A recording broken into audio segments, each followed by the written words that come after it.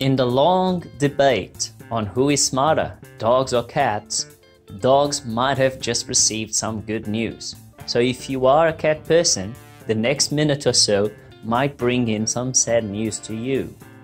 A 2017 study published in Frontiers in Neuroanatomy looked at the number of neurons in the cerebral cortex, which can be used as a major determinant of biological and cognitive capabilities.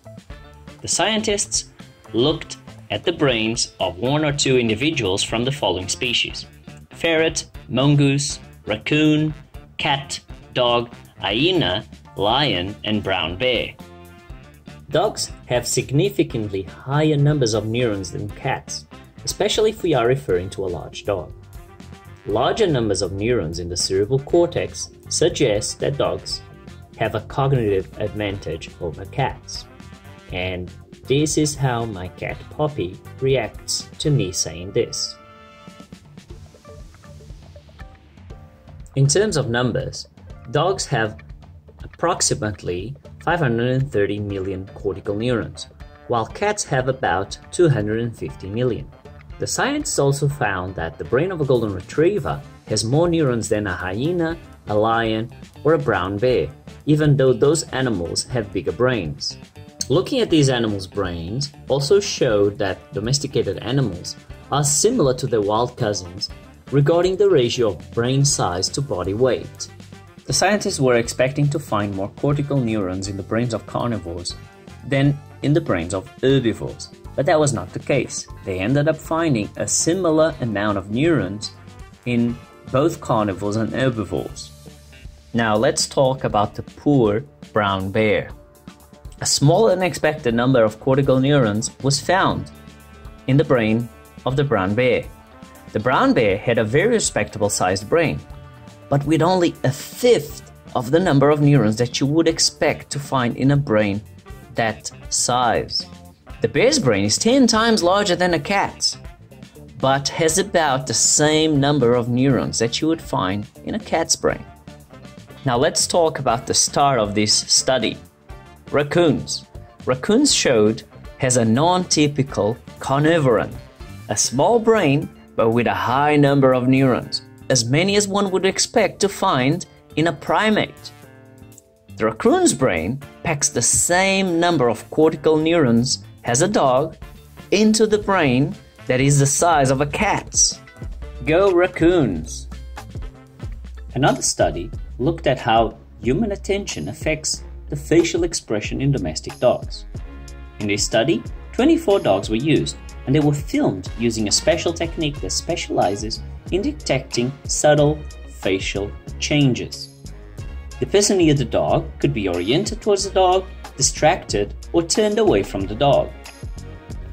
Some of the conclusions of this study were that dogs move their faces in direct response to human attention. Dogs don't respond with more facial expressions when presented with tasty food. What that might mean is that facial expressions produced by dogs might be an active attempt to communicate with us, not a simple emotional display. And then we have the old brow raising or puppy eyes. This was the most commonly used facial expression by the dogs used in this study. The scientists also mentioned that a dog's facial expression might have changed over time as part of the process of becoming domesticated. A 2009 study published in the Journal of Veterinary Behavior, Clinical Applications and Research tried to address the issue of dominance-based training. The researchers were trying to find whether a dominance-based training approach would be a useful construct or a bad habit for people interacting with dogs. The researchers spent 6 months observing and collecting data at a British rehoming centre where the dogs were allowed to freely interact with each other. They then reanalyzed the data from previous studies of feral dogs before coming up with their conclusions. The researchers concluded that individual relationships between dogs are learned through experience, and they are not motivated by a desire to assert dominance.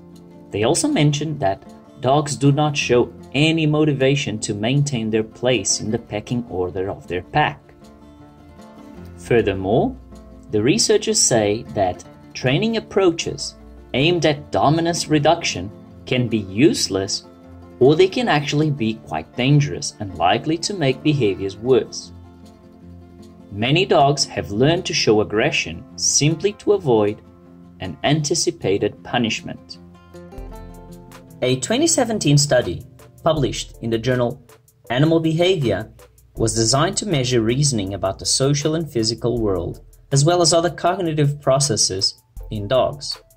The authors then used the data obtained to compare it to previously obtained data in another study with human infants and chimpanzees. There were 25 different problem-solving tasks in this study, including arm pointing, visual discrimination, detour navigation, among others.